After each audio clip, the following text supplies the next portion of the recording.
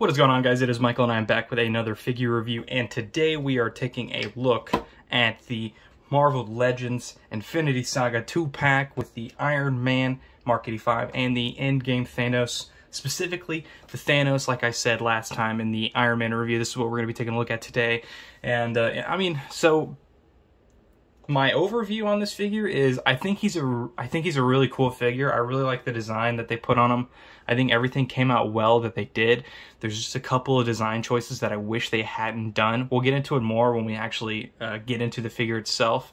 But there are a couple things that I really wish that, and it's something they've done with the Thanos figure in the past, specifically the armored Thanos figure, Build-A-Figure that we got not too long ago. But like I said, we'll get into it when we get there. Let's go ahead and get into what he comes with accessory-wise, and then we'll get into the figure itself. Alrighty, first thing we're going to take a look at is his helicopter blade that he comes with, and I think they did a good job with this.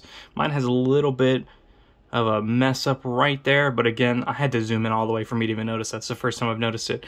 But I really like the silver paint that they did for it. I like the engravings on it. It's all sculpted in there.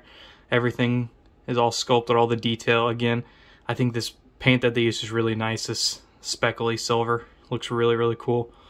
And to the gold right here, it's kind of the same problem that some of the other figures have had in the past, which is why I was loving the Iron Man, the Mark 85 Iron Man that we got, because the gold was so cool and so vivid. This gold's not terrible. It just looks dull. It looks like a plastic, you know, it looks like the color of the plastic that they had. They didn't really do any paint on top of it. I'm not like a massive fan of it, but it does its job here. And again, the other side's exactly the same. Those engravings, they all look really cool. He comes with two hands for his right hand. He comes with one, which is this nanotech Infinity Gauntlet that has all the gems. And it's doing the same exact thing that the Mark 85 one had. There's a couple of mispaints right here. It's not terrible. I feel like it could have been a lot better, but it's not awful. You know, it serves its purpose for what it is. But I rarely ever have him posed with this. The problems that I was getting into is that I really wish they would stop giving us the Thanos figures with the Infinity Gauntlet already on it. I think this figure would be a hell of a lot cooler if instead of having the Infinity Gauntlet, it had just another one of these arms right here. And maybe you could take the forearm off and put the Infinity Gauntlet on. I think that would be a lot cooler. I mean, they gave us a lot of stuff in this pack. They give us 4 different head sculpts. Maybe take one of the head sculpts out and give us another a replaceable arm here. It just doesn't make sense. You know, he shouldn't be fighting with the Infinity Gauntlet in his hand like this. He only did it literally once, and that was when Captain Marvel was attacking him, and he had to pull the Power Stone out to punch her in the face. So again, I think it would have been a lot better if they had given us just a normal arm. Like, they had just given us, like, I don't know, like just like a forearm, just a basic forearm or something like that. It works with this figure because this figure is exactly what it is. It's Thanos with the Infinity Gauntlet. We see him like this. He's like this almost the majority of the movie in Infinity War, so it makes sense. But this one right here, I don't know, I just wish we hadn't gotten it. But the other hand that they give us is the snapping hand, and I like the snapping hand a lot because it doesn't have those gems in it. It's that scene where he's snapping, he's got that smug look on his face, and then just to look over to Iron Man and see that he's got all the gems. I like it. I think this is cool. I think this hand is better done than this hand. I don't know, something about this plastic, I don't know. It just looks messy. This red here, it just looks messy. It doesn't look clean. It especially doesn't look that great on the camera. It just looks really messy. I wish they had done a little bit of a better job with it. Like right here, look in between those fingers. I mean, it's just all one piece right here, and I wish they had just worked a little bit better on it, maybe not had that in there. Maybe one day I'll take like an X-Acto knife and try and get this excess plastic out of there. It's not terrible, it could have been a lot better. You can definitely tell that a lot of the work in this pack went towards that Iron Man because it looks a hell of a lot better. All right, we'll get into the 4 head sculpts that he does come with. First, we'll start looking at the one he comes with on already, and this is his disintegrating head.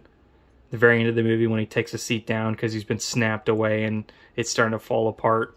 I don't mind this head. I don't mind this head. I think again, we could have gotten maybe one less head in this. Maybe one less head, one less hand, and then a replaceable arm. Or a replaceable forearm would have been cool. But it's not bad. think they did a really good job with the eyes. You know, it looks nice. The cut on his nose, all the fading away. It looks really cool. That gray, it looks nice. It doesn't look terrible. The next head sculpts, I think these head sculpts are probably better. We'll do just a basic Thanos head sculpt. You know, no smile, nothing. Just his pissed off face, his ball sack chin. I think they did this. I think they did the normal Thanos head sculpts really well. Those lines across his forehead. Everything's really, really sculpted. And I keep bringing up this older one because I don't have any of the newer ones, but you can see the head sculpt. They drastically improved these head sculpts over the years. 100%. Looks way better now. I mean, just the skin color itself, but yeah, looks way better. Way better. This one's not bad. The next one is a smiling one. I'm assuming this is the one he'll have when he's about to snap. About to snap those fingers. He's got that smile on his face thinking he won, but in reality he didn't. You didn't win, you loser. Not bad. Same thing as the other one, just a smile. I think they do a good job with it. And the last one is this helmeted head sculpt with this angry face, and I think this is one of my more favorite. This is my favorite one, because if I have him in a pose, that's not in my MCU shelf, it'll be him fighting, and I'll be using this one. I think it looks really cool. Really cool. I'm surprised. I don't know if it's a design choice. Maybe they just weren't able to do it. But in the past, with the Loki figure and with the Odin figure, we've gotten removable helmets. I'm surprised they didn't give us the option, because if they had given us a removable helmet, you could have put it on any of these heads. You know, smiling head, you know, the upset head. I just wish this helmet was removable. It just would have been a lot cooler. I mean, parts of it like come off his face like that, but it is 100% on there. So can't take that off, which I'm fine with and not fine with at the same exact time. Again, just design choices that they had done when they were actually making the figure. I'm not too upset about it, mainly because this is definitely a lot better than what we've gotten in the past. So I can only mildly complain. Not too upset. Like I said, I mostly wanted the pack just to get the Iron Man, but this was a nice figure to have in there. We're going to take a look at the figure itself here now. I'm going to go ahead and put a base head sculpt on there and a fisted hand. All right, let's take a look at the head. Let's take a look at the body. So again, like I said, they do a really good job with this purple paint. It looks really nice. You can see it going all the way through his body. Well, I say all the way through his body, but just his arms and his hands and his head. It's a lot better of a paint than we've gotten in the past. They've definitely improved as they've made more and more Thanos figures, but I think this one definitely is probably one of the best ones, which sucks because there's still things they could improve on, and we'll probably never get another one, but this is definitely one of my more favorite ones. So like I said, yeah, they did a really good job with the head sculpts. I mean, even the arms look really good as well. You can have those, you have those lines that he's got in his veins coming through as well. Looks really cool. The armor looks nice as well. It looks a lot better on camera, I gotta say. It looks a lot more gold on camera. In real life, it doesn't look. It looks a little bit more stale. I like to use the word stale there. But design-wise and sculpt-wise, they nailed it. I mean, it's battle damaged all the way through. Like the entire chest piece, his whole chest piece, even on the back, is all battle damaged. You can see. Looks really cool. And this is supposed to, you can either use this as just straight battle damage, or ideally it's supposed to be his fading away, but and it doesn't look terrible for what it is. I like that it's battle damage right here, but then right here in the neck it's perfectly fine. And then you can see as we get past this upper chest piece, it's just perfectly fine for the rest of the way through. I like the design of it. I think they nailed the actual like design and recreating what we saw in the movies. I like this grade that they have here. I think it looks really cool. Thanos booty. All the flaps on the sides are all plastic, so they're able to move, so it doesn't hinder the articulation. It will a little bit, but not much. Again, it's this plastic that'll just go right back normally. But yeah, the gold and gray combo looks really cool. This front loincloth, even the legs. Oh, there's some battle damage right here, so what I said earlier was incorrect. There's a little bit of battle damage right here on the thigh as well, you can see. Still with that gray undersuit below it. A little bit of a lighter gray here on the sides. Yeah, definitely nailed the actual look of it. I like this right here. You can see this black right here in the middle. That looks really cool.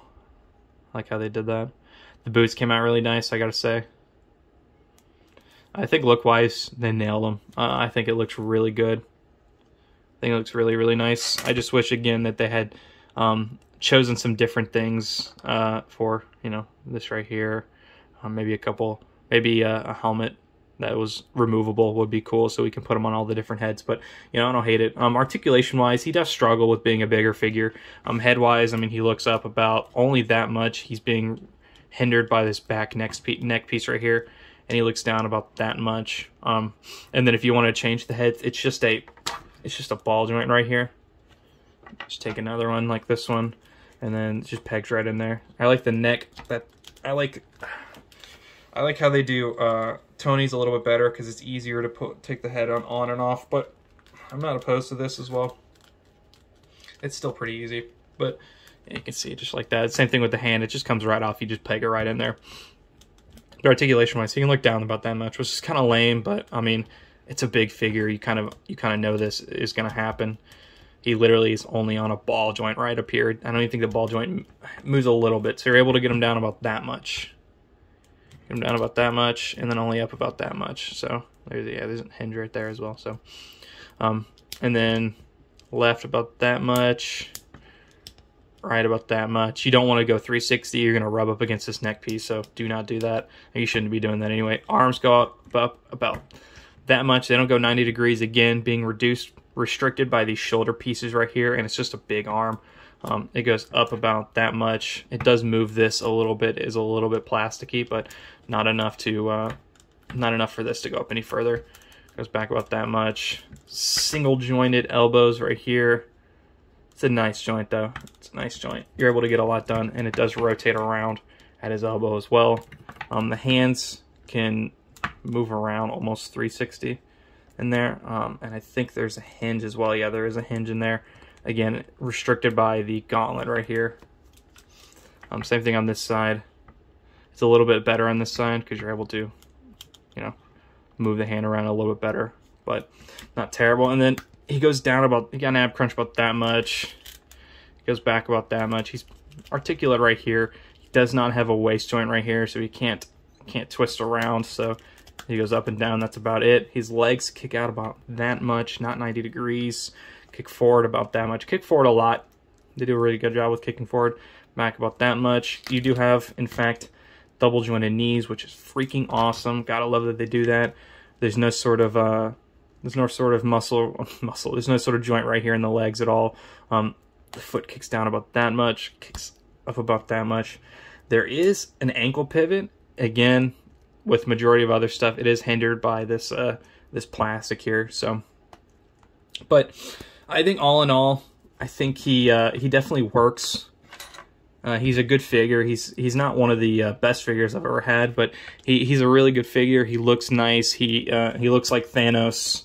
Here he is standing next to the Thanos from Infinity War, the Build-A-Figure, and this one is taller, but it makes sense. You know, he's in armor. I think he's supposed to be pretty tall, and he's just barely taller. It looks like his chest piece is just wider. I think one of the issues with this one is especially looking at it now, his chest is really strange. It's really bulky and big and fat, and then his head's so small compared to it, but definitely looks a lot better on this one. So this one's definitely better. Here he is standing next to Ebony Maw, and they look really good. They look really well together.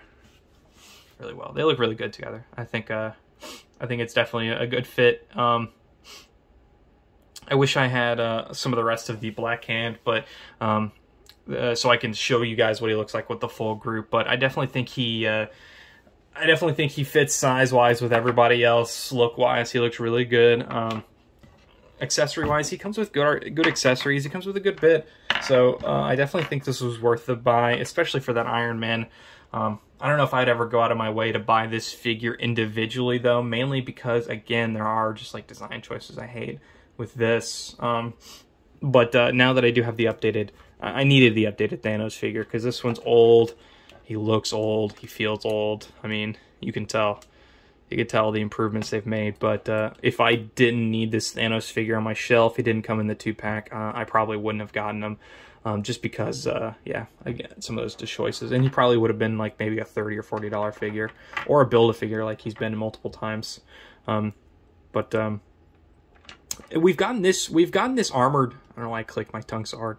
We've gotten this armored Thanos figure multiple times before, and I say multiple times. Fuck my cock. We've gotten this Thanos armored figure once before. He was in a Build-A-Figure wave. I mean, I have the leg down here. Right here. I think it's better the way they have it now. But we have gotten the Build-A-Figure for this Thanos before. I think this one looks better. This one comes with the Nano Gauntlet. The other Build-A-Figure that's armored comes with the actual Infinity Gauntlet. So I think this one is better. I think this is, again, the best Thanos MCU figure we've gotten to date. Again, small changes I'd make, but I feel like a broken record. I'm going to keep repeating those things if I don't stop myself. So thank you guys for watching. I hope you guys have a wonderful night. You guys on the next one. Like I said, the next figure review will most likely be either the Infinity Saga Odin or the Infinity Saga Quicksilver.